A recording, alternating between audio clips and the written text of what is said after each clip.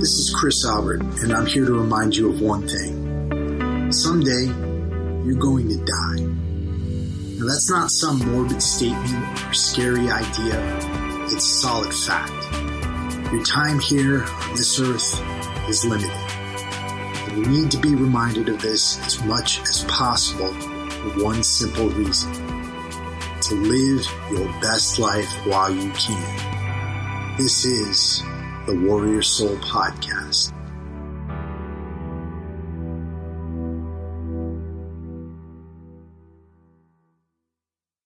I'm going to speak very frankly with you about a subject today. And the reason why I'm going to speak on this subject is because over the weekend, lost what was probably the eighth person in my life to what was a drug overdose. I say probably because we've got to wait until the toxicology reports come back and the autopsy is finished in order to have a special conclusion on it. But the fact is that we have a problem in this country. People die every single day from opiate overdoses. And a lot of times, if you've never experienced something like this, you tend to feel like the person was weak. You tend to feel like the person was somehow demented or somehow wanted to be in the situation that they were in. And I think if you look deep inside of yourself, you'll figure out something. Pain is not easy for anyone to deal with. Yeah, there's certain types of pain you can shrug off. There's certain types of pain that you could still function with. But when you're dealing with chronic pain, when you're dealing with debilitating pain, pain that makes you not want to get out of bed in the morning, that type of pain is something that could even wear down the strongest person into a nub or a shadow of what they used to be. Here's the thing. People aren't very educated about prescription medications. You go to your doctor, you seek treatment, you get a prescription. That prescription lasts you a certain amount of time. Many times, the prescription contains more pills than you actually need to get through the situation. Those pills are there in your house, waiting for you to take more. And it's a fact that most opiate addictions in this country today, whether people are taking pills or they're taking heroin, they start with prescription medications. And that all starts with an injury. Those pills, well, once your insurance stops covering them and you still have the addiction, they could run anywhere between $5 and $10 a pill on the street. And so there's a lucrative trade surrounding them. And the price doesn't make a difference. People will still pay. And when they can't afford it, they'll do certain things. They'll buy heroin off the street, which is much cheaper, but also much dirtier. And so they'll inject things into their body that, contain toxins and contain all types of different things you wouldn't want in your bloodstream. They'll take poppy seeds off of the shelves at stores and they'll make homemade opium. They'll do things that could potentially lead to an overdose because these cheaper methods, they're hard to measure. You never know when you're getting enough to get a good high, to take the pain away. Why am I talking about this? Well, I'm talking about this to all of you because I know something about human beings. I know that nobody grows up wanting to be a junkie. I know that nobody grows up wanting to die at the hands of a drug addiction that they could not control.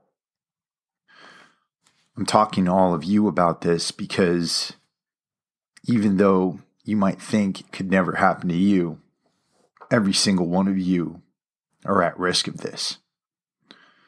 Now, it's not the way of the show to talk about something without delivering an actual solution.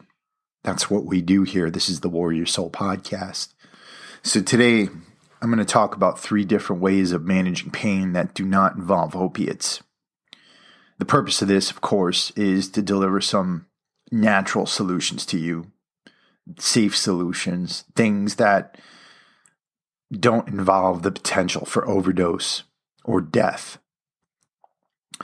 The thing is, you have to remember that I'm not a doctor, and this shouldn't be considered medical advice. I am just telling you what I would do in a situation where I face chronic pain. And I'm telling you what I have done in situations where I was in immense pain. So before you take any of these measures, consult your medical professional. But also, make sure that you know enough to advocate for yourself. Make sure that you know enough about the medications your doctor wants to prescribe to you. Make sure that you're researching them. Make sure that you understand what happens when you do take an opiate. And make sure that you have measures in place to ensure that you can come off of them safely and come off of them forever once your period of use of them is over, should your doctor prescribe you such medications. So we'll start by considering the situations in which people find themselves getting prescribed opiates. It's usually due to some sort of catastrophic injury or a surgery or some type of trauma that's done to the body. Now, you can't control whether or not you're going to get injured, right? Well, you can. You can do that by smarter training practices. You can do that by, being careful. But a lot of people still end up injured. And the thing you have to remember about injury is that what sets in after an injury occurs is something called inflammation. We have 2 types of inflammation that happen. We have acute inflammation. That's the inflammation that sets in directly as the result of an injury, right? So you break an arm, there's inflammation that sets in there. And the purpose of acute inflammation is to help the body to begin to heal. And it's extremely painful. You feel it. And then there's another type of inflammation that's called chronic inflammation. And that can cause pain too, but a lot of times you can't feel it as much. And so a lot of people, even after their injuries and the acute inflammation is done, they still face chronic inflammation. And chronic inflammation doesn't just cause pain, it can cause different types of diseases like autoimmune disease and heart disease and brain disease and a whole host of other factors. Now, the key to fighting inflammation, right? Inflammation is what's going to cause the massive amounts of pain in the long term, right? The key to fighting inflammation is setting your body up to be able to fight inflammation. And that starts with diet. That starts with the food you put into your body. And so you really want to make sure that above everything, on a chronic basis, you are eating foods that are going to help to rid your body of this type of inflammation should an injury ever occur. You want to make sure that you're consuming foods that are high both in antioxidants and omega-3 fatty acids regularly. Both help to fight inflammation and then reduce the risk of inflammation-related diseases. So I'm talking about foods with antioxidants like berries, blueberries, raspberries, blackberries. Cherries are great. Avocados are great. Dark green leafy vegetables are great. Sweet potatoes, broccoli, walnuts. Walnuts are fantastic, and so is dark chocolate. When we're talking about omega-3 fatty acids, we're talking about oily fish like salmon, herring, mackerel, sardines, and anchovies. If you're a vegan and you don't want to consume fish, you could also get algal oil. Algal DHA and EPA is really beneficial for vegans because it doesn't require an extra step for absorption. You see, when you're trying to get your omega-3s from a plant source like flaxseed oil, well, flaxseed oil, it's missing certain components that allow your body to utilize those omega-3s readily. It's less bioavailable. But algal oil is fantastic because it's highly bioavailable and your body can use both that EPA and that DHA that's in the omega-3s to help your body to fight inflammation. Additionally, when you're consuming meats or dairy products, you want to make sure that you're consuming grass-fed products. And that's because if you're consuming just plain old dairy that's corn-fed, a lot of times it contains omega-6 fatty acids. And I'll get into what that means in a second, but know for the moment that grass-fed meats and dairy products, they contain a higher ratio of omega-3s, and those will help you to fight inflammation. So what's the problem with omega-6s? We need omega-6s to survive, right? And there's two types of fatty acids two types of main fatty acids. There's more than that, but two types of main fatty acids that humans need to survive. Those are omega-3s and omega-6 fatty acids. Omega-3s reduce inflammation. Omega-6s raise inflammation. And the reason why you need omega-6 fatty acid is because you also need certain types of inflammation in your body. Like I said before, inflammation helps you to heal. And your body really can't function without it. The problem is that too many of us consume foods that raise our inflammatory levels. And so the ratio of omega-6 to omega-3 fatty acids is way out of whack. And the fact is that most of the food we consume in our diets is actually very high in omega-6. I mentioned the corn-fed meats and the dairy products, but a lot of the foods you find on the shelves here in American supermarkets, they're loaded with omega-6 fatty acids. Those types of fatty acids are found in things like corn, nut and seed oils, and hydrogenated oils. And so whenever you're picking up something that's packaged, generally something that's from the middle aisles in the supermarket, it's generally loaded with omega-6. So what you want to try to avoid are any foods that come in those middle aisles. I'm talking about, your granola bars, your Fig Newtons, your all those different packaged foods that we consider ready snacks, those crackers, the salty, carb loaded snacks that you find. And this is not saying anything against carbs, just saying that we eat too much of this stuff. And because we eat so much of this stuff, when we face injury, when we face a situation where inflammation can go unchecked, it tends to go unchecked and it tends to get worse because of the way we eat. So, like I said, try to avoid eating corn-fed meats, corn-fed dairy. Try to avoid eating prepackaged foods that are loaded with different types of oils. You look for those oils that you can't pronounce. Try to avoid eating anything that's loaded with a seed oil. And to break this down as simply as possible, just try to eat lots of fruits, lots of vegetables. Try to eat grass-fed meats.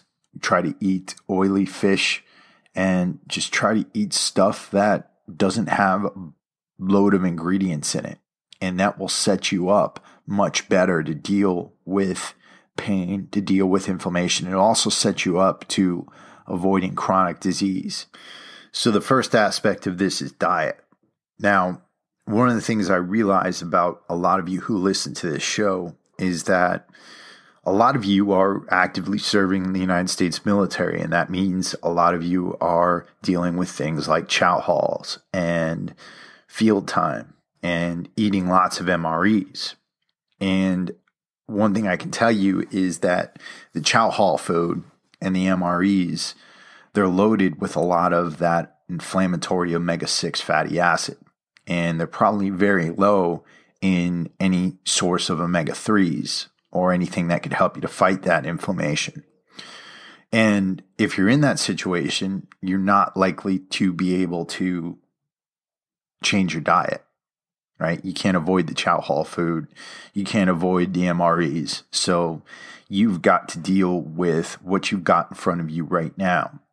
And that means that for those of you out there who can't get this stuff in your diet, more fruits, more vegetables, you are going to have to deal with supplementing some of these things that can help you to fight inflammation.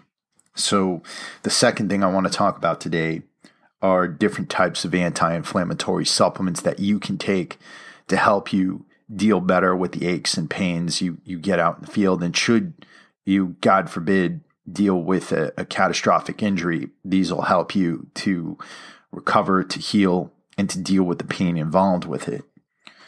So I'm talking about anti-inflammatory supplements like curcumin, fish oil, vitamin D, and magnesium. So let me go through each of these quickly. I'll try not to wear your ear off with the science or anything like that, but just briefly discuss what each of them does. Curcumin is a concentrated form of curcuminoids. Curcuminoids, like I said, I'm just using big words right now. I don't want to wear your ear off with the science, but basically curcuminoids are a compound that's highly anti-inflammatory. They've been shown to have so many benefits for the human body, and they're found in a root called turmeric. Turmeric looks a lot like ginger. You can find it in the supermarket, but the curcuminoids in there, they're not in a concentrated form. When you get a curcumin supplement, they are very, very concentrated. And basically, the thing about curcumin is that, like I said, it's extremely anti-inflammatory, but it's only absorbable via fat, right? So it's fat soluble. And that means that it's got to be combined with a couple of things in order to obtain absorption. So when you're looking for a curcumin supplement, you want to make sure that it's got black pepper extract or piperine in it. If it doesn't, you can just simply take some black pepper with it, and that will help with actually making it more absorbable by 10 times. So really, it will really, really help you as far as fighting inflammation and even dealing with pain. Now, one thing you could also take curcumin for is for headaches. And that is something that I definitely recommend over taking non-steroidal anti-inflammatory drugs or NSAIDs. And the reason is because a lot of times if you're chronically using NSAIDs, it could absolutely destroy your digestive tract. And while NSAIDs are okay to use in the short term, someone like me, I can't take NSAIDs because I have an autoimmune disease, ulcerative colitis. And because I have that autoimmune disease, if I take an NSAID, it'll cause different types of internal bleeding and could really cause an ulcerative colitis flare-up. So I actually use a curcumin supplement to deal with headaches, to deal with aches and pains and things like that. The next thing you want to make sure you're taking is a triglyceride-based omega-3 fatty acid supplement. Now, this could be a fish oil or it could be an algal oil, depending on what your preference is as far as what you're taking. The reason why you want it to be triglyceride form is so that it is bioavailable, right? And I mentioned this before, a lot of plant sources of omega-3s are not very bioavailable. They have to go through an extra step in your body in order to turn into the main two fatty acids that you're going to be using to fight inflammation, EPA and DHA. EPA is really great for fighting body inflammation, and DHA is great for helping to fight brain inflammation. The thing you also want to make sure of when you're looking for an omega-3 fatty acid is that the fish oil has been cold pressed. You don't want to get one of these fish oils that's been heat processed or anything like that, because what can happen is the fatty acids can become damaged, and then those can become very inflammatory in your body, and it could actually do the opposite of what you were taking it in the first place for.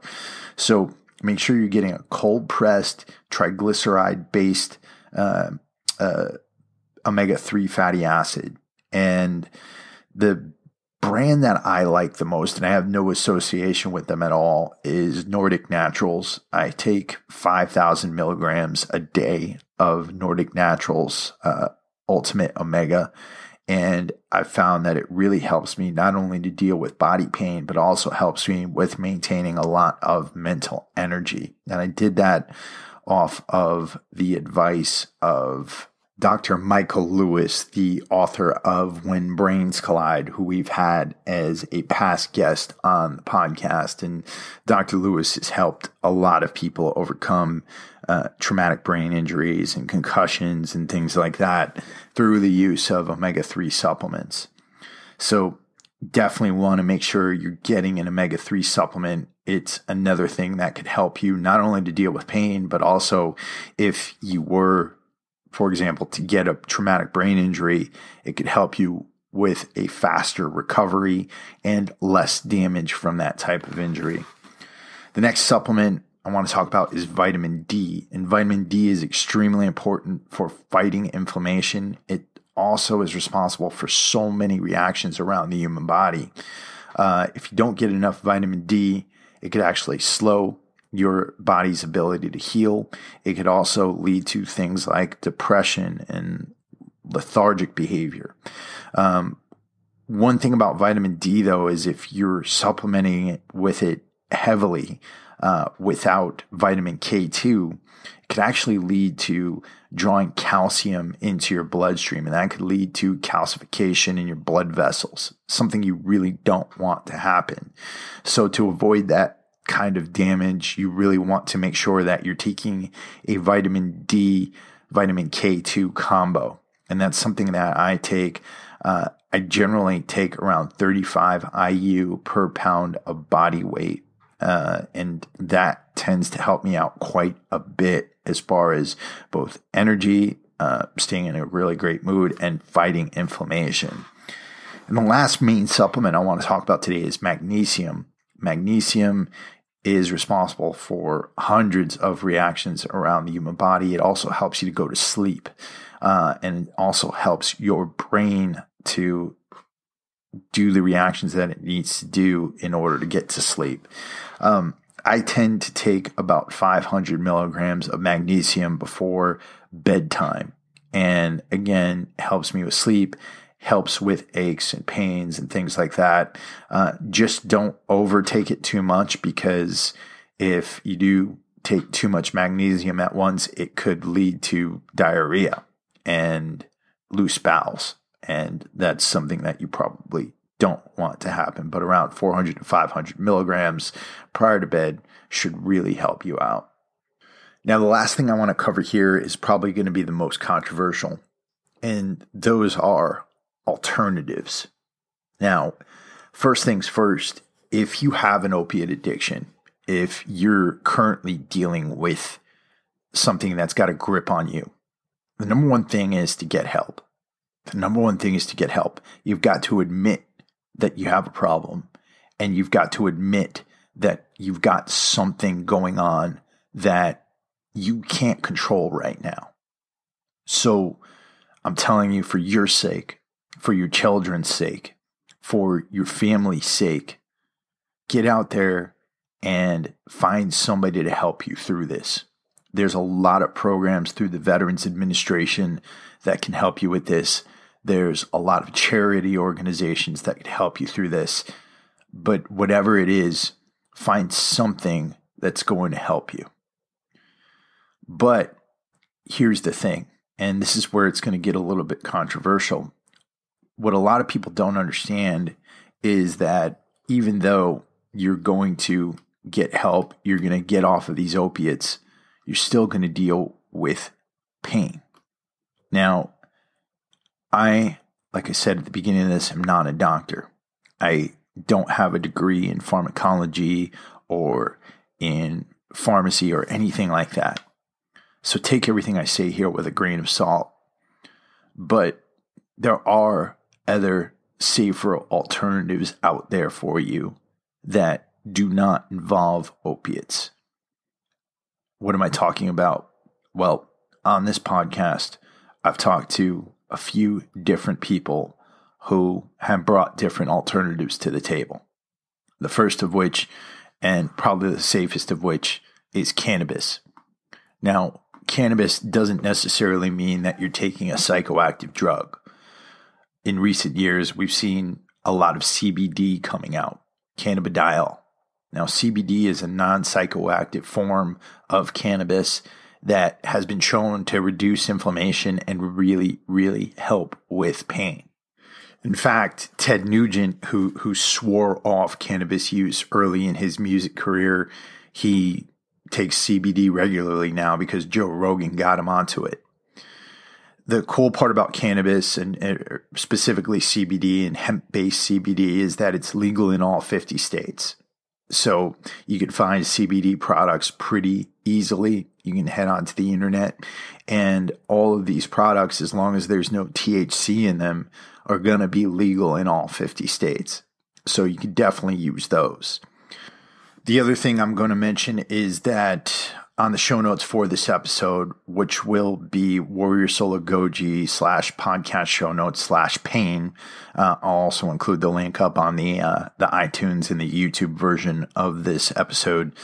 I'm going to include some episodes that we've done with different types of experts on these types of compounds. So cannabis, kratom, talking about dietary measures. There's a lot of tools out there that you can use that aren't going to involve putting something into your body that could potentially cause an overdose. Now, like I said, this has been a rough year. A lot of people are dealing with these issues, and I've lost quite a few people to this problem. I'm sick of hearing about kids growing up without parents. I'm sick of seeing so many people whose light got snuffed out too early because they were giving something and started taking something that had such an effect and such a hold over them that they became different people. And if this episode even helps one or two people to avoid such an outcome, then I'm happy. Like I said, if you're dealing with an opiate addiction, or if someone you know is dealing with an opiate addiction, please get out there, find help. I'm also going to be including different programs that could help you with this on the show notes for this episode. And I want to thank you for listening to this. I know I might have ventured out into the weeds a bit, but hopefully you got something out of this that could help you on your way. Before I go, I just want to mention that this podcast is brought to you by the good people at F-Bomb Nutrition, an awesome company that is helping people to live better lives by giving them better food to put in their bodies. They make awesome, delicious macadamia nut butters. They mix them up with chocolate, with sea salt, with coconut butter. Really awesome stuff. And it's absolutely delicious. Doesn't contain any sugar. And they put so much work into ensuring that they're putting out a really great product. They also just came out with a new product. Those are their cheese crisps. They're low carb cheese crisps that you can eat like potato chips.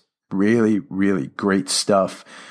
If you're looking to get your first order of F-Bombs, you can get 20% off by using the code WarriorSoul at checkout at www.dropanfbomb.com. Finally, I just want to say this. If you haven't been to this podcast before, what we do here is we try to deliver actionable advice to the U.S. military veteran community to help them to live better lives. And if you're not a veteran, you're still going to be able to find great advice here on all of these episodes, because these pieces of advice, they apply to human beings. So if you got something out of this show, if you got something out of any episode that we put out there, please do me a favor and share these episodes out. It really helps to spread word about what we're doing here. And if you can, pay us the highest compliment by writing us a written review on iTunes. That really, like I said, helps us to spread the word about the show and to let other people know about this movement.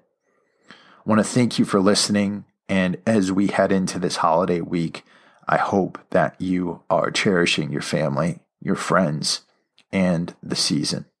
With that, I'll talk to you very soon.